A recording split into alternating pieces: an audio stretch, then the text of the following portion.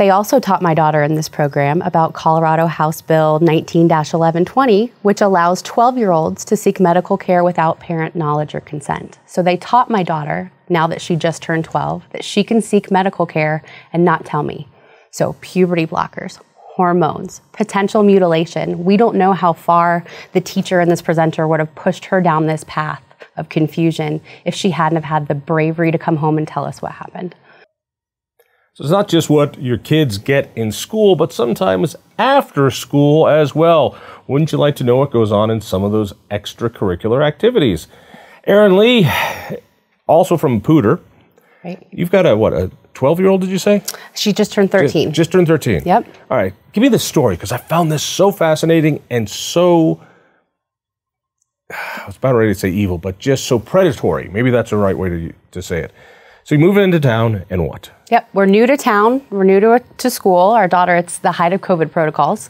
Daughter hasn't made a single connection with a student her age. She's shy, artistic, introverted. Her art teacher one day invites her to stay for art club after school. Seems harmless. Of course, we agreed to it. That's a really nice thing. So school's getting back in. Here's a shy kid, hasn't made friends in the new school or new neighborhood. Come, you want to be part of art club? Yep. We're doing art club. You knew about it, right? That she was going to go to art club. She did text me during the day when the invite came through from the teacher, and longing to make connection, of course, we want her to attend art club. Yep. It's an art club. For an artistic child. To make art. Right. All right. So tell us, please. So she gets to art club, and it's actually Gender and Sexuality Awareness Art Club, or GSA. The teacher has invited in an outside presenter. I'm slow with these things. So, was it actually art club? No. It wasn't an art club? There was no art. Was there drawing? If you consider the gender-bred person an art activity, then perhaps yes. But all right, I'm going down a different road because I don't even know what that one is yet. So, but my major point is, teacher invited your kid, art teacher, to art club. Correct. Which turns out not to be art club at all. It was GAS? GSA, Gender and Sexuality Awareness. For your 12-year-old? For 11, 12, and 13-year-olds. Okay. So you didn't get a text, Mom, can I go to the Gender and Sexuality Awareness club?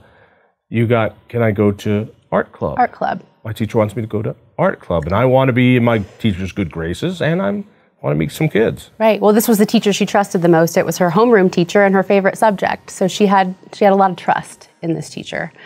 So she gets there. The teacher had invited an outside presenter to come speak to the children. This person had no qualifications to be talking to kids about gender and sexuality. How do you know that? I've done research. She has no licensure. She's not a counselor. She's not a full-time district teacher, just a person who runs a nonprofit for queer kids. And is she being paid for this, or is this a volunteer gig? Volunteer gig. All right, so my guess is her organization gets money from some outside source. Absolutely. But she provides services as a volunteer to art club. Right. Is she an artist? No. Does she draw? She paint? Does photography, sculpture? Not that I know of, no. And not just the public school. She's also active in our Boys and Girls Club with elementary age students, in our library system, on our health department board. So not just our school system. But she got there, she used flags to describe different umbrella terms and defining words. She, for example, told my daughter if she's not 100% comfortable in her female body, that she's transgender. And when my daughter adopted that label, she gave her the flag, plus stickers, plus bracelets, plus extra to give friends. She got swag. Swag. For announcing right then and there that she's transgender. Correct. And because she's transgender, that also means that she's queer. So she got queer flags, stickers, bracelets, plus extra to give friends. Is this kind of like, do you remember the craze of Pokemon cards? It's like you're trying to collect as many as you can. Is that what was going on? Which was get as many labels as you can and you get as many different flags and stickers? Well, intersectionality. But yes, the woman, when I contacted her, told me these were the obligatory stickers and wristbands that kids love to collect everywhere they go. Wow, so I got it right. She knew what she was doing when she handed them out. All right, so hang on a second. She asked your daughter if she was comfortable in her body. She said if you're not 100% comfortable in your female body, it's because you're transgender. Two things. One, what 12-year-old girl is 100% comfortable in her body? What 12-year-old girl is 90, or just 2% comfortable in it? No, this is a tough time for girls. And they know that. And they know it. And this is a rough time for middle school girls. And issues of body image are at their height. Right, especially. So that means any kid who doesn't like her fat thighs is now trans? They're not 100% comfortable. That's what it means. That's the label. She also pulled out the genderbread person activity, which explicitly asked the little kids who they're sexually attracted to. So this woman asked my barely 12-year-old daughter who she's sexually attracted to. All right, you're leaving ahead a little too fast here for me. You lost me at gingerbread or... Genderbread. Genderbread person. I've heard of gingerbread people. This is a genderbread. So at the art class, which wasn't an art class, it was an indoctrination session that had nothing to do with art at all, but trying to convince kids who are not 100% comfortable with their body that they are in fact transgendered. And they talked about the genderbread person. Right, which I guess you could... genderbread person? Guess you could consider it an art activity. It's a various places where the children are to plot their points with their gender and sexuality. So it confirms, it explains that gender and sexuality are never binary, that they are always on these spectrums, and then has the kids plot their points. And one of the points that they plot is who are they sexually attracted to, from male to female. Right, and I didn't even start off with how she started this meeting. She pulled out a PowerPoint, and her number one rule is what you hear in here, keep in here. So she started this information session, not art club, by telling the kids to keep everything that happens here a secret. Going in 15 different directions here in my head, but let's focus in on this one. Sexual predators and other abusers tell kids, don't tell your parents. Right. And as parents, we try to tell our kids to tell us everything. So let me see if I've got this right. A public school teacher invites your child into what she thinks is an art club. In fact, it's an indoctrination session. Tells her she's transgendered and finds out who she's sexually attracted to, and tells your daughter, don't tell mom. Not just don't tell mom, but that parents aren't safe. She explicitly told the children that... Okay, keep going. Because she told me. The woman, when I contacted her the next day after this happened, because she gave my daughter her personal contact information. So I reached out to her. She said, parents aren't safe, but I am. And here's my personal contact information. Parents aren't safe, but I am. Correct. MSNBC has all sorts of sting operations for people who operate like this, who do not want your parents to know that you have my personal contact information and you can contact me anytime. Don't tell your parents. So she told you this personally. Yes, that she told the kids parents aren't always safe. It's okay to lie to them about where you are in order to attend this programming, not just that particular programming, but future programming of hers that she conducts in secret, both online and in person, sometimes with adults present. So these 12-year-olds are in this kind of programming with 18-year-olds. She asked my daughter to connect with her on such teen chat platforms as Discord and WhatsApp and various channels where she knows parents aren't monitoring the conversation. This is reprehensible, no matter how you put it. And if you want your kid to be involved in a gender and sexuality awareness club, more power to you. I mean, I've got gay family members, and when they had to come out years ago, there was no support group for them. There was no place for them to go. I think it's spectacular that these schools have clubs and support groups. I think it's a terrific thing, but I agree, and that's been our position all along, that we're not, my husband and I are not against LGBTQ programming. We're just not okay with how this particular program happened, and that the school systems are intentionally doing it in secret. They are intentionally fabricating falsehoods and giving it to you. One of the things we expect from government, demand of government, is the truth. because we need someplace to go that says this record is truthful. Right. This is truthful. That is not. And that's why transparency is so crucial. I'm assuming you asked for materials or what? So we remained calm enough to reach. You're better than I would. Somehow we remained calm enough to contact this woman who pretty much doubled down on everything that she had done. Her response to me was delusional. It was like she was proud of what she had done. She wasn't picking up on the fact that I was unhappy with the situation. So we didn't have any further contact with her. We called the principal. We demanded an immediate sit down, and he was empathetic to the fact that we were going through this painful situation with our child, that she was hurt by what had happened to her, that there was serious mental emotional trauma that was sustained that is irreparable, but he confirmed that it happened intentionally in secret because the school district has to provide a safe space for children. So essentially a safe space from their families. You were lied to. Your daughter had a predator use falsehoods to get her into this class. To lure her in. Mm-hmm. And did you ask to see all the documentation? So we did. We asked to see all of the content that was part of the programming, and we were told that because it was conducted by a third party, that's not their material and they don't have access to it. Contact the person who did this. Did you ever think about calling the police? I did call the police.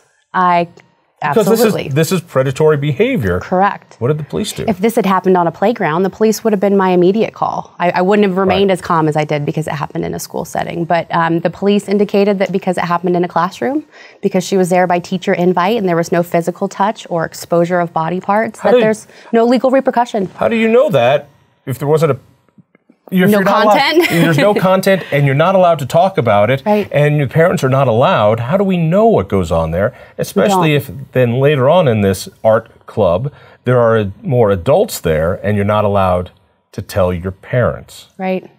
This is terrifying. It's every parent's worst nightmare. My innocent little girl went to school like any regular Tuesday in and wanted 6th to grade. Go to art club. Just wanted to meet some people at art club. And she what came happens home. To this teacher? Nothing. So nothing has been done to address the teacher's role in the situation. We don't know if she was just standing idly by during the abuse, if she participated in it, but she is still the GSA sponsor for the school and still the LGBTQ contact for the school. And so she had to be there for the class as well. She was in the room. She was in the room. Correct.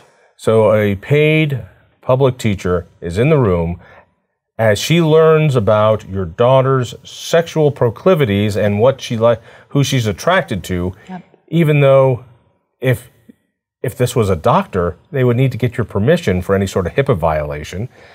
This doesn't hold. You would think so, but they also taught my daughter in this program about Colorado House Bill 19-1120, which allows 12-year-olds to seek medical care without parent knowledge or consent. So they taught my daughter, now that she just turned 12, that she can seek medical care and not tell me.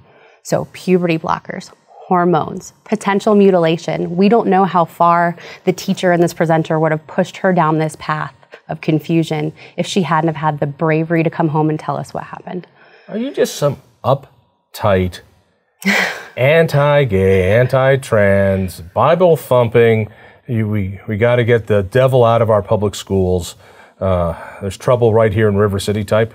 Wouldn't it be easier if I was? That's the argument that I've been met with all along this road of speaking out, that this was an isolated incident, that I'm just intolerant, I'm bigoted. But again, I'm not against LGBTQ programming. I'm an unaffiliated voter that voted for Polis. And I know that's an unpopular opinion on this show, but I'm clearly not a right-wing, intolerant nutbag who just wants this kind of thing out of our school.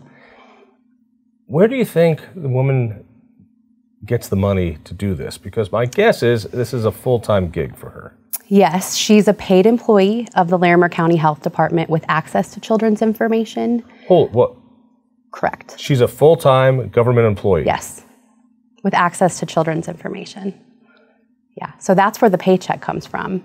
But again, she's in our Boys and Girls Clubs, our schools in our Tri-County area. She's a substitute teacher in the Tri-County area with elementary students who has been known to approach kids unsolicited with her contact info. Incredible. All right. What's the next step?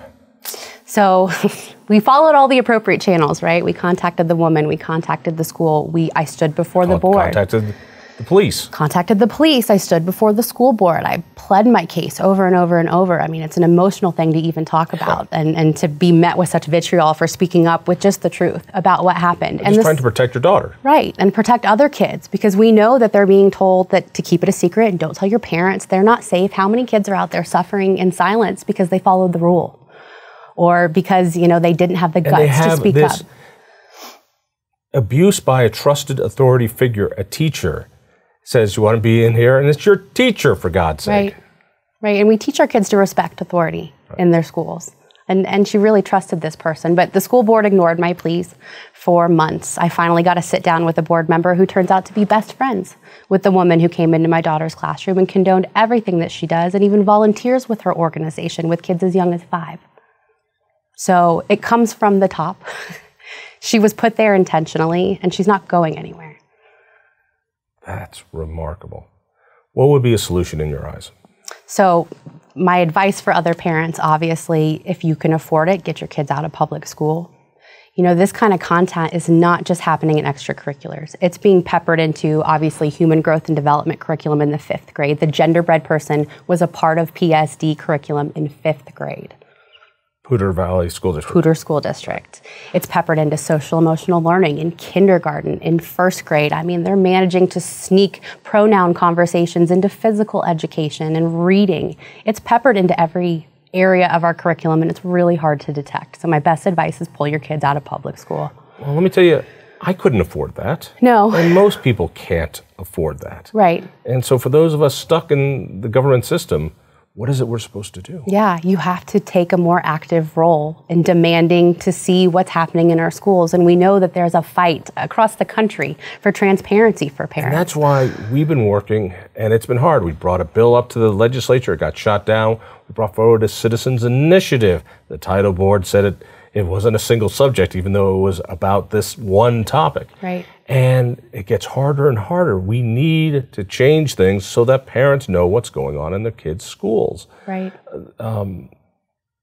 If a stranger can have these conversations and the government says to the stranger, it's fine, we're okay that you are having these private conversations about these personal issues without parents knowing. Right. In fact, we'll pay you for it. In fact, we'll help protect you. We'll make sure no communication goes out about this program so that all these kids are here in secret. Absolutely. And I've found, since speaking up with the school board and to the school board, that the vocal minority is out there pleading their case for this kind of programming and pleading their case against transparency for parents and villainizing parents like me who, again, are not against LGBTQ programming. I just want transparency. I just deserved a heads up before this happened to my daughter because it changed the trajectory of her life and of us as a family. How's your daughter doing? She's better now. She's in private school. Really? You pulled her out because of this? She never went back the next day. She never went. Was that your choice, or was that? That was my choice. That was our choice as her parents. That what had happened to her was so unsafe and so alarming that she will never step foot in a public school again. Our trust is shattered. You know, with this lack of transparency, with this intentional secret programming, I don't know how we ever repair our faith and our trust in the system that I used to be a part of, and that I grew up in, and that I want for my children. And I still have a 2nd grader in the public school district. How is she doing? In other words, did this traumatize you more than it traumatized her? No, she really adopted that label. She really believed that what these people told her, right? She's uncomfortable in her body, and these she's people. She's 12-year-old, and she's a girl, right? And they gave her a label, and it made everything make sense.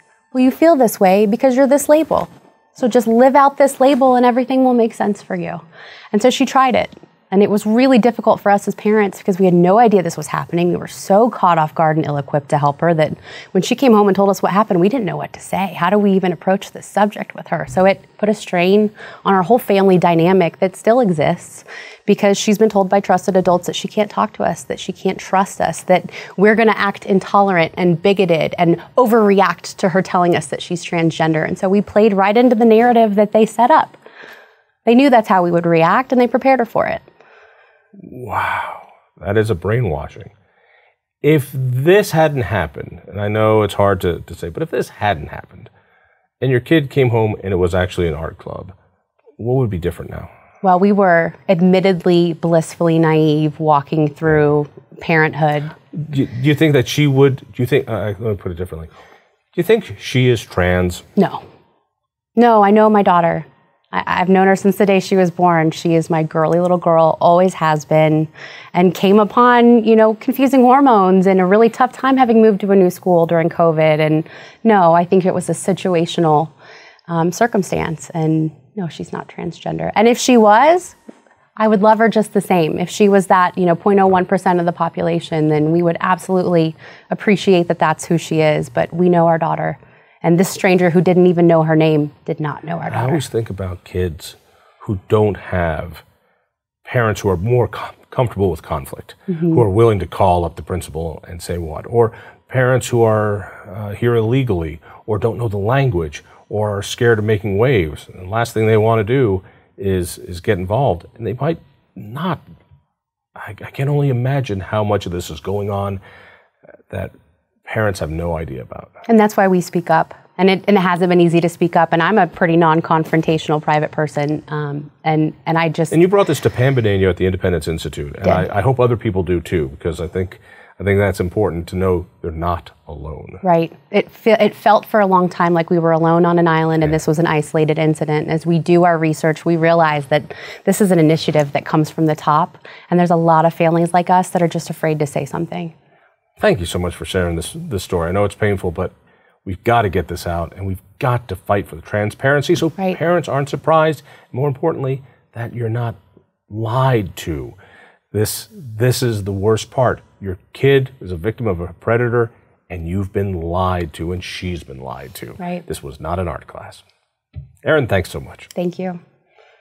If you enjoyed that conversation, by all means, click one of these other great programs. We have the best conversations with the most fascinating Coloradans.